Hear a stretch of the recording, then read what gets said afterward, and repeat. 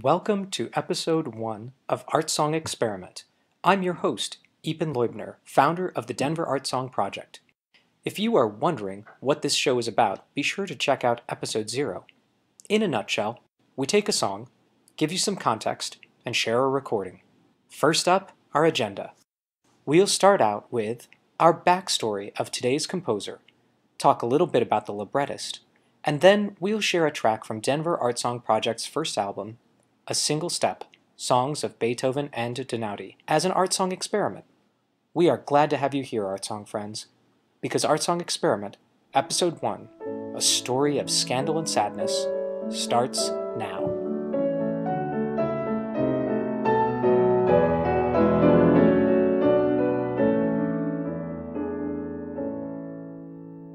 Let's talk about Stefano Donaudy.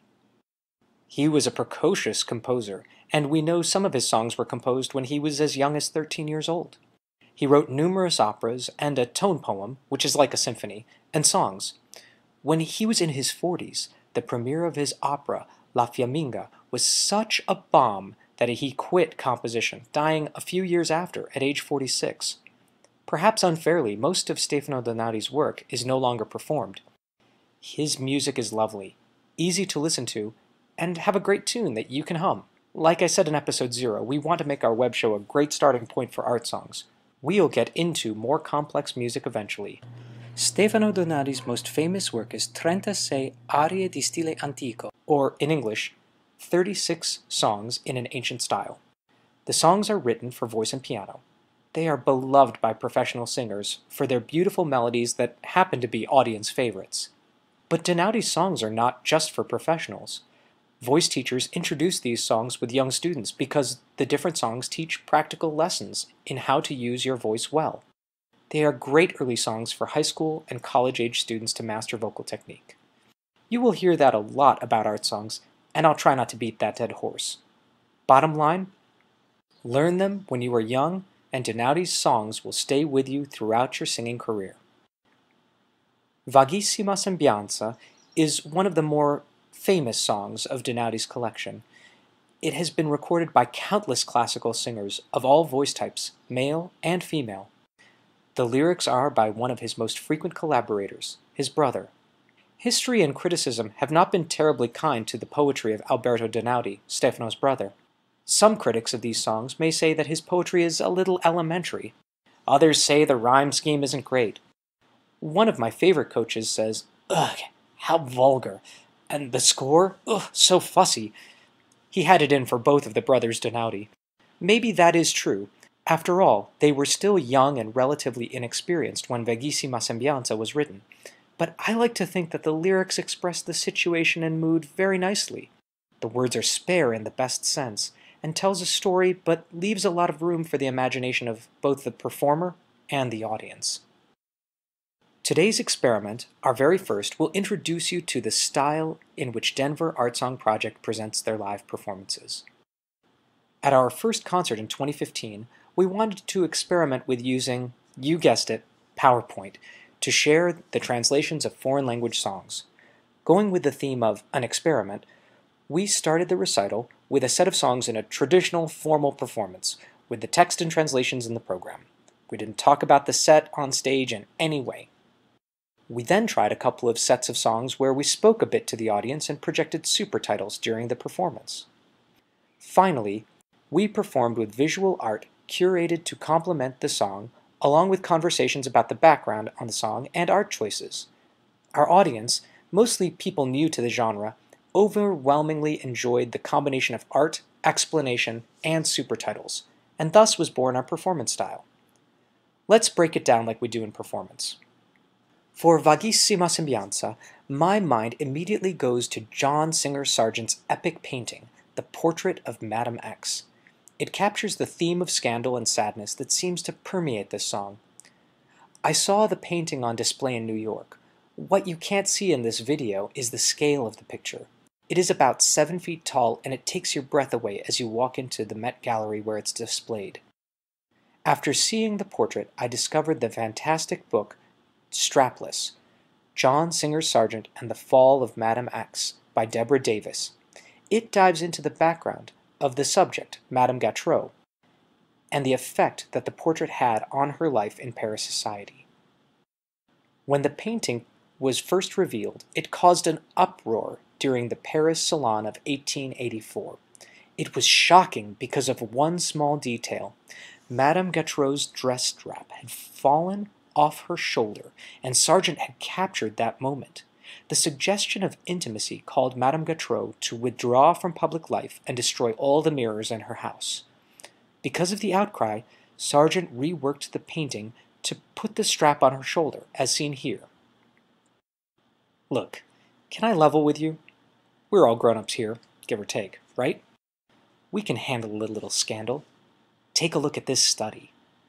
Pretty steamy, right? Well, I guess in the age of Grindr and Snapchat, it's not that big of a deal, but imagine it was 100 years ago, or so. It would blow your mind. So let's start with our little art song experiment. This experiment borrows a bit from the actual story of the portrait of Madame X. Imagine yourself as a widower. Your beloved wife died years ago, and now, after much time has passed, an old friend invites you to his studio. He sits you down on a small stool in front of a canvas covered with a black cloth. Then he pulls the cover away to reveal an image of your wife, young, perfect, and exactly as you still see her in your heart.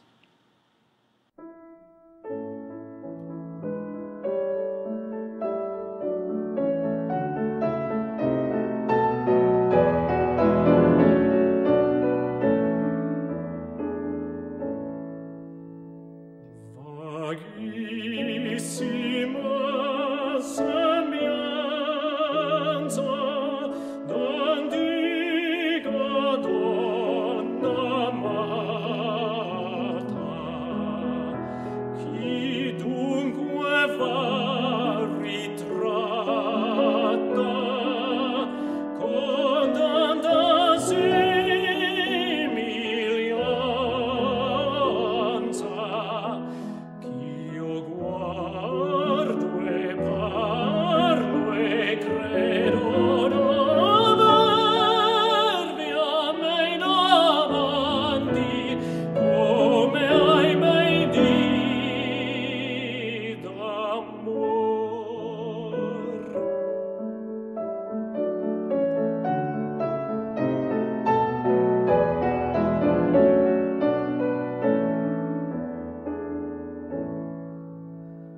La cara rimembranza che in cor mi sede stata,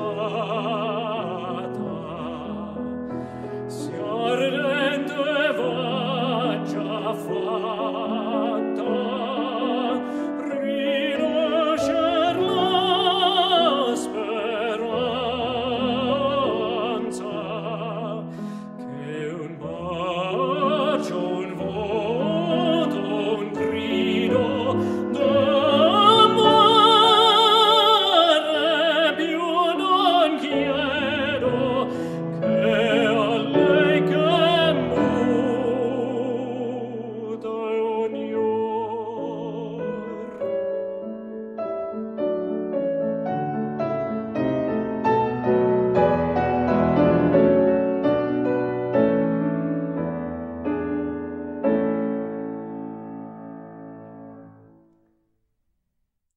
Thank you for joining us for Denver Art Song Project's first art song experiment. We'd love for you to share your comments down below. Please tell us what you liked.